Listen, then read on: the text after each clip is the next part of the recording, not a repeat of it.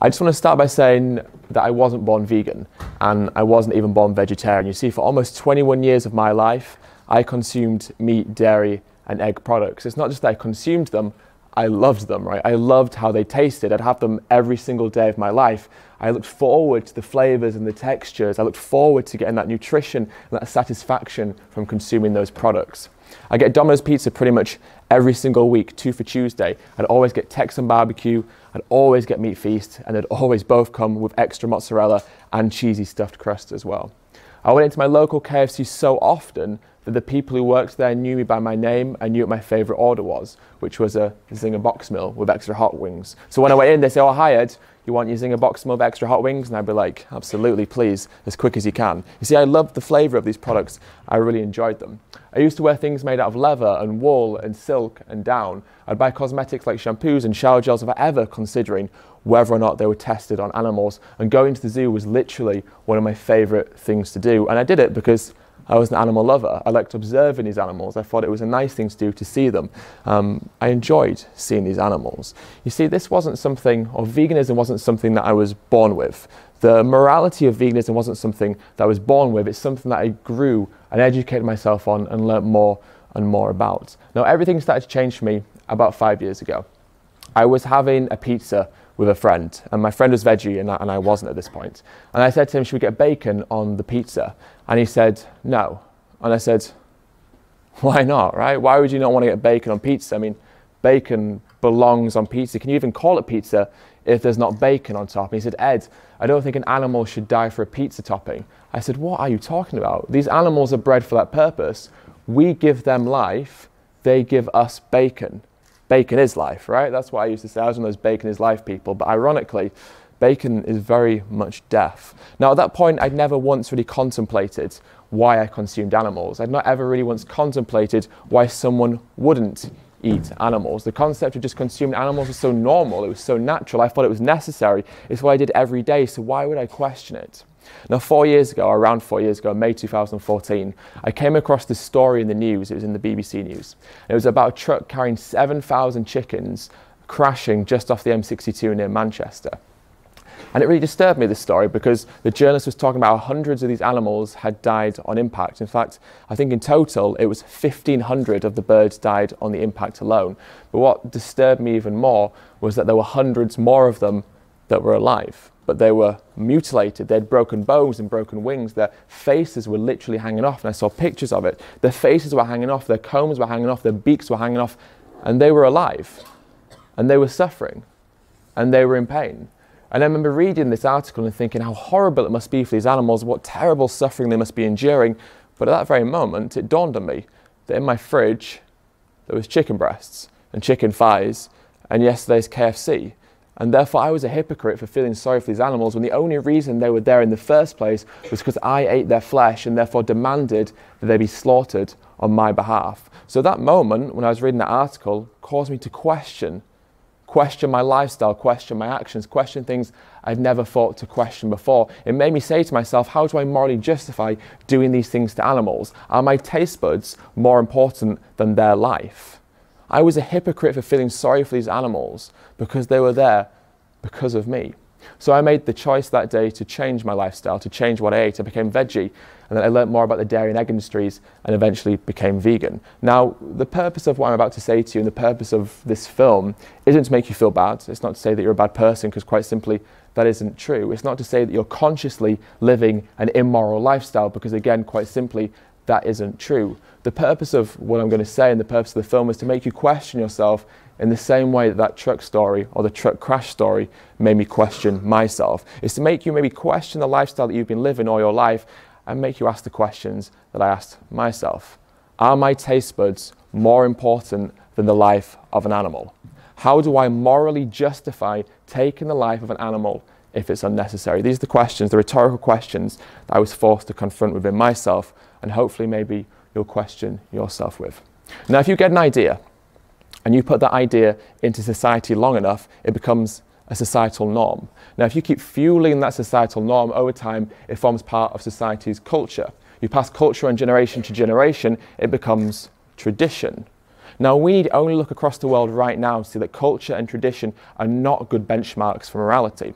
Let's just consider first off that in some cultures across the world, it's acceptable to treat a woman as less than a man.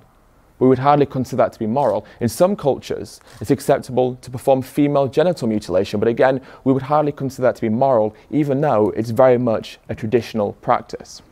Let's apply this logic and way of thinking to a situation where it's non-human animals that are being oppressed. The Yulin Dog Meat Festival is an annual festival where tens of thousands of dogs and cats are bred into existence, they're mutilated, they're killed, and ultimately they're eaten. Is it therefore moral to kill and eat a dog if doing so forms part of the community's culture or tradition? What about in Bocknell, where again, an annual festival where tens of thousands of dogs and cats are killed? Is that moral? What about in Japan, where every year they slaughter thousands of dolphins? Is that moral because it's traditional? Or in the Faroe Islands, where every single year they slaughter thousands of pilot whales? Again, is that moral because it's cultural? But if it's not moral for other cultures to kill dogs and cats and whales and dolphins, why would it be moral for us to kill cows and pigs and chicken and sheep and ducks and geese and all the animals that we kill and consume in this country? And can we really justify that behaviour by saying it's something we've always done, or it's cultural, or it's traditional? Now, it always strikes me so strange that we have this moral hypocrisy in society where we view some animals as different to other animals. Why is that? Why is it that so many of us in society get so angry and upset at the notion of a dog being hurt and killed, but laugh at those that get angry and upset at the notion of a pig or a cow or a chicken being killed? The Winter Olympics were just on in South Korea, and I found it so jarring because people were outraged that in South Korea they have a dog meat trade. People were calling on a boycott of the Winter Olympics, saying that some of the athletes shouldn't go because they have a dog meat trade, because they kill and eat dogs. There were some of the athletes there that actually rescued some of the dogs from the dog meat trade, and they were called heroes. They were seen as heroes, as animal rescuers, as lovers of animals, but while they were rescuing those dogs, they were going back and eating chickens and cows and pigs. Why is it that we have this moral distinction? After all of these animals are alive. They all think, they all feel, they can all suffer, they can all show compassion and receive compassion. And most importantly, they all deserve to receive compassion. So what gives us the right? What gives us the right to arbitrarily point the finger and decide who lives and who dies? What gives us the right to inflict pain, suffering, and ultimately death onto an animal that wishes to avoid pain, suffering, and ultimately death? Now, one of the most commonly cited justifications that people use to try and excuse our consumption of animal products is the notion of a food chain. Now, food chains are incredibly important. They help maintain natural ecosystems. They help maintain natural population sizes of wild animals. Inherently, ecosystems help maintain the ecology of the areas of the world in which they exist. They are fundamental to the survival of those ecosystems. Now, what we do to animals when we selectively breed them, when we forcibly impregnate them, when we take their babies away from them, when we mutilate them, when we exploit them for what isn't ours, like their milk and their eggs, when we take them to slaughterhouses, hang them upside down and cut their throats, has nothing to do with a food chain. It resembles nothing like you would see in the natural world. It has nothing to do with maintaining healthy population sizes or maintaining the ecology of environments. What we do to animals cannot be compared to a food chain because it couldn't be further detached from a food chain. Now, if I brought a pig into this room now, say a live pig, and I said to you, kill this animal using what you were biologically given, because all natural animal eaters in the wild kill the prey that they eat using what they were biologically given, which is their claws and their canines. So if I said to you, kill this pig using what you were biologically given, how many of you think you'd be able to do that? I mean, let's be honest, when you try to maul that pig would probably roll over and accept a little tickle off you. And let me tell you that pigs absolutely love belly rubs. If anyone's ever spent time with pigs, you can vouch for this. They love belly rubs. So when you were trying to maul that pig would roll over and accept a belly rub right there in front of you. You see, the utensils that we have for killing are very rudimentary and very crude. We're not effective predators. But let's say, for the sake of argument, that you do kill that pig. And now in front of you is not only a dead pig, but that pig carcass is now open. You've effectively butchered the pig, and in front of you lays the open carcass of that once living pig? Are you going to eat the raw meat? What about the organs, like the intestines and the cartilage and the tendons and the ligaments and the brain, all that nasty stuff that we don't like to think about? Are you going to eat that? Are you going to eat around that? What always strikes me as strange is that when people see these parts of animals, they say that it puts them off their food. When people see graphic content like this, they often say to me, I don't want to see that, it'll put me off my food. Why? Why would seeing the process of how meat and animal products turn up on your plate put you off eating them? If you were naturally meant to eat animals, not only would you be able to watch them being killed, you'd be able to kill them yourself. Yet so many of us feel the opposite of hunger when we see animals being killed. We feel repulsed, we feel angry, we feel sad, we feel frustrated. We don't understand why they're suffering so much. If we were natural animal eaters, this wouldn't faze us at all. Yet that's one of the most common things that people say to me. I don't want to watch the documentary because it'll put me off my food. Why is this? How many stories do we see in mainstream media, but also in social media, of people, say, eating a KFC and they find like a piece of chicken brain in their KFC and they're outraged, they're so angry, they tweet at KFC and they say, KFC, how dare you? I found a piece of chicken in my dead chicken meal. In fact, there was a headline that said something like, students find dead chicken parts in their fried chicken. Well, what else are you expecting to find? It's a fried chicken box meal. Of course you're going to find dead chicken parts, but you find a piece of brain or a piece of kidney or something that you didn't expect to find, and all of a sudden you find that repulsive, or they find it repulsive, and it puts them off their food. Is that not strange? Why do we find the body parts of animals abject if we think that we're supposed to eat them, and that we're naturally designed to eat them? Say I bring a cow into this room now, and I present you all with a freshly sharpened knife. And I say, who of you will cut the throat of this cow? Would any of you volunteer to do so? Say instead of a cow, it's now a 6-month-old lamb that I bring into this room. And I say, who of you will decapitate this lamb, cut their leg off, and have a lamb shank? Would any of you do so? More importantly, let's say someone did volunteer to do so. How many of you would object? How many of you would oppose that person killing the animal, stop them, or at the very least turn away, walk out and pretend it's not going to happen? Say you're walking down the road and you see someone beating and abusing a dog. Do you step in? Do you intervene? Do you try and stop them, or at the very least, do you call the police? Now, say instead of a dog, it's a pig that's been abused, killed, and beaten in front of you. Do you still object? Do you still intervene? Do you still try and save that pig's life? At the very least, do you still call the police? Now, say that pig that's been abused in front of you is now being abused behind a wall where you can no longer see them. Does that now make it moral? Is the killing moral if it's out of sight and out of mind? Or is unnecessary killing always morally reprehensible? How many of us would oppose seeing an animal being killed in front of us, but go home and eat fried pig flesh, fried cow flesh, or a lamb leg? You see, as humans, we have something called moral agency. Inherently, this is what it all boils down to. Now, moral agency means that we are able to make decisions based on a notion of right and wrong, but importantly, it means we can be held accountable for the decisions that we make. Now, animals in the wild can't be held accountable for the decisions that they make. That's why lions and tigers and bears are not good role models for our morality. They kill out of necessity. They're obligate carnivores. They have to eat animal flesh to survive. We don't. And because we don't, our moral agency dictates that we are obliged to do or to purchase the product that contains the least amount of suffering. But it also means that if we choose to buy a product that contains suffering, we can and we should be held accountable for the action that we make. I want to do a little thought experiment. And the thought experiment goes, there's a cot with a baby in it. And with this baby in the cot, there's a live bunny rabbit and a strawberry. Which one does the baby eat and which one does the baby play with? Think about it this way. The FBI states that most serial killers began their life harming animals when they were children. Ted Bundy harmed and abused animals when he was a child. Jeffrey Dahmer harmed and abused animals when he was a child.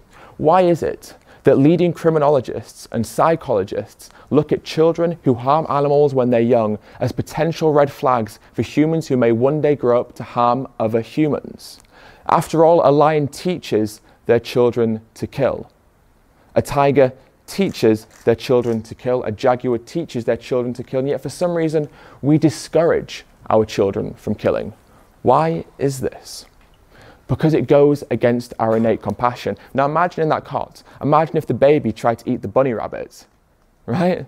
We think, well, that child should probably be looked after, right? We think there's something wrong with the child if they went to eat the animal. And yet when they grow up, that's precisely what they do. They eat the animal, right? So why is it that we don't like to see children harming animals? Now imagine if every child that was born into this world, imagine if they were taught that the life of a chicken should be valued with the same respect that we give to the dogs that we cherish in our home, or indeed even to our own self. Imagine if every child that was born into this world was told to view the life of a fish in the ocean, a fish they'll never meet, a fish whose life may seem inconsequential. Imagine if that child was taught that that fish should be allowed to live their life without human-inflicted pain and exploitation. How would that child ever grow up to harm or oppress another human based on entirely superfluous and irrelevant reasons like race or sexuality or ethnicity or whatever ridiculous reason it is that we choose to oppress each other over? How would that child ever grow up to harbour hatred to other humans if they were taught that all life was precious, that all life should be treated with respect, dignity and compassion, and should be allowed the basic fundamental right to live that life?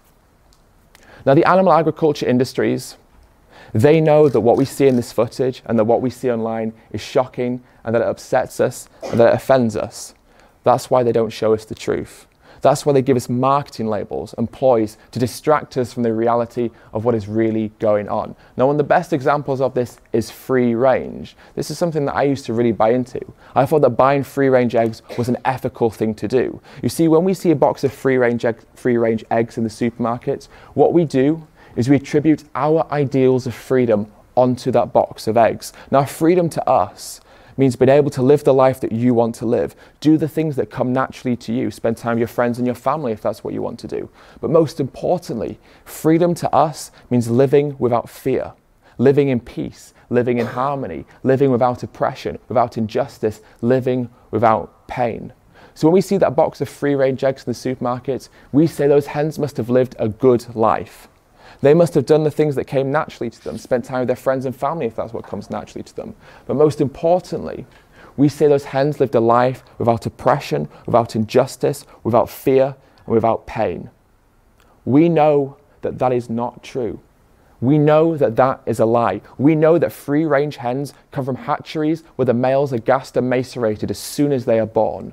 We know that the female chicks are often debeaked and placed into barns where they barely have any room to move and where many will never see the sunlight or breathe the fresh air until the day that they die.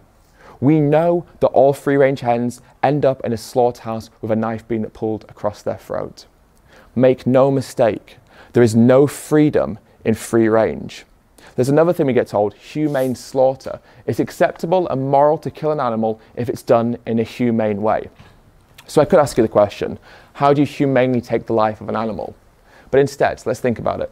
The word humane means having or showing compassion or benevolence. So instead of me asking you that question, let me rephrase it a little bit and ask you, how do you compassionately, benevolently, or humanely take the life of an animal that does not want to die for an unnecessary reason? You can't. Humane slaughter is an oxymoron. It can't ever exist because we can never justify taking that life of an animal when they don't need to die, and therefore we can never do it compassionately or benevolently. Another thing we often get told is happy cows produce happy milk. This is something we're going to hear a lot more in the future, I guarantee you. Happy cows produce happy milk. Let's think about that for a second. Let me ask you a series of questions. Is the cow happy when she's forcibly impregnated? Is she happy when her baby is taken away from her? Is that mother happy when her baby is taken away from her? Is that mother happy when she's exploited for what she naturally produces for her child? Is she happy when she's loaded into a truck or a trailer and taken to a slaughterhouse? Is she happy when the bolt gun is placed against her head and the knife pulled across her throat? Again, make no mistake, there is no happiness in the dairy industry. There is no right way to do the wrong thing. And exploiting animals, because it is unnecessary, will always be the wrong thing, and therefore there is no right way to do it. Do not believe the labels and the lies and the adverts and the propaganda and the scams of these industries that seek to make money from you. They operate on supply and demand. The only way they can function is if people buy these products. And people aren't going to buy these products if they know the truth behind them. So instead they lie to us to make us buy something that otherwise we would not want to buy, because then they make money from us. Then they can profit from us. Then they can profit from the exploitation of animals. It is a lie. They have vested interests. Remember that when you see those labels and those pictures of happy animals. Those animals are suffering, they're in pain, and they will be until the day that they die. So the question often becomes, we agree, or most of us agree, that what happens to animals is wrong. And perhaps it is immoral. So instead of abolishing the industries, why don't we just improve the systems? Why don't we just make the farms humane? Why don't we make free range mean free? Now the reality is, even if we were environmentally and economically able to give all of these animals that we consume big green lush pastures, open fields, and allow them to do what comes naturally to them, even if we found a system where we didn't have to take their babies away from them, where we didn't have to mutilate them, where we didn't have to forcibly impregnate them, we will always, always, always have to take their life from them. That is a reality of animal exploitation. No matter what industry, their lives will always be taken away from them. And because of that, it's irrelevant what quality of life we give them. The moment that we take them to the yard or to the slaughterhouse to take their life, that is abuse. And it cannot be morally justified. Do not buy into welfare. Welfare is not there for the animals. It's there for us, to ease our conscience. You see, the animals don't care what labels they're given on the packets of flesh and secretions in a supermarket. They don't care if they're labeled organic or grass-fed or corn-fed or high welfare. Those labels do not safeguard the animals. They make us buy the product. They ease our conscience. Now, it always strikes me as strange that when we protest against something like the UN Dog Meat Festival, we don't say it's moral to take the life of a dog if it's done in a humane way. We don't say it's moral to take the life of a dog if they're given bigger cages or if they're labelled free range. We say taking the life of a dog for food is wrong and immoral and should be abolished, full stop, no ifs, no buts. The petitions that we sign to end Yulin are not asking for bigger cages. They're not asking for different labelling. They're asking for an end to the dog meat industry and an end to the festival. So let me ask you, if the Labrador steaks that are being consumed in Yulin, if they came with an RSPCA approved seal, would that make it moral? If the minced chihuahua being consumed in Yulin, if that came with a red tractor approved seal, would that make it moral?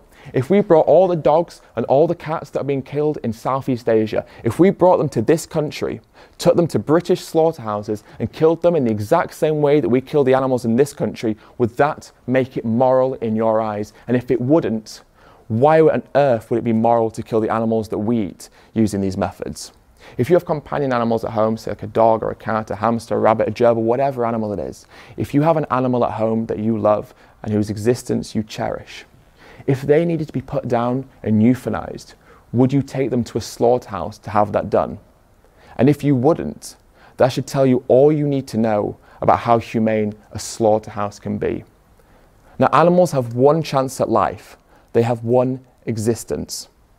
Who are we to take that one chance at life away from them because we value the taste of their flesh and their secretions? A meal to us lasts a matter of minutes, an inconsequential amount of time. It's a meal that we forget about as soon as we've finished. But that meal has cost the entire existence of an animal. We take their life for minutes of pleasure. What right do we have to do that, not only as a species, but as individuals? Let me ask those questions again. Are my taste buds, or are our taste buds, more important than the life of an animal? How do we morally justify doing these things if it's unnecessary and if we don't need to? Now, as a vegan, I eat all the foods that I used to eat, all the foods that I used to enjoy, all the foods that I used to crave. I ate mac and cheese and spaghetti bolognese and lasagna and stir fries and curries and burritos and nachos and fajitas and tacos. I ate cupcakes and muffins and cheesecakes and chocolate cakes and sweets. I ate all the foods I used to love, all the foods I used to crave. But now I do so without harming animals. There's no dead animals, there's no exploited animal secretions, there's no gristle, there's no hormones, there's no antibiotics. They're made from plants. How simple is that, right? Sometimes people say to me, veganism is restrictive. Now, before I was vegan, I had one type of milk, cow's milk. Now I have oat milk, and rice milk, and soy milk, and coconut milk, and almond milk, and cashew milk, and hazelnut milk. I cook with ingredients and foods I'd never heard of before I went vegan. When I used to open my fridge, it would look like a morgue. It would just be dead chickens everywhere. Sometimes the occasional dead cow, maybe the occasional dead pig, predominantly dead chicken. Now when I open up my fridge, it's a garden. There's so many colours. There's such a beautiful array of foods I look forward to cooking. Going vegan encouraged me to reinvent the ways that I cooked. Cook with ingredients I'd never heard of, and because of that, I enjoy my food so much more than I ever did, because it allowed me to reinvent my culinary experience and explore flavours I'd never considered as being something that I should eat. Now, the American Dietetic Association and the British Dietetic Association, which are the largest bodies of diet and nutrition professionals in both countries, have categorically stated that a vegan plant-based diet is nutritionally adequate, healthy and safe for all stages of life, including pregnancy. What this inherently means is that every nutrient and every vitamin that we need to sustain our healthy life can be obtained on a plant-based diet. What that fundamentally means is that the exploitation of animals and the use of animals is completely unnecessary. It has no place in contemporary society. It should be abolished. There is no reason for it to exist anymore. We can survive on a plant-based diet, eating the foods that come natural to us, eating the foods our body was designed to eat. Now, the way that I like to simplify this is the largest and strongest animals on this planet, or the land animals, the elephant, the rhino, and the hippo, all have one thing in common.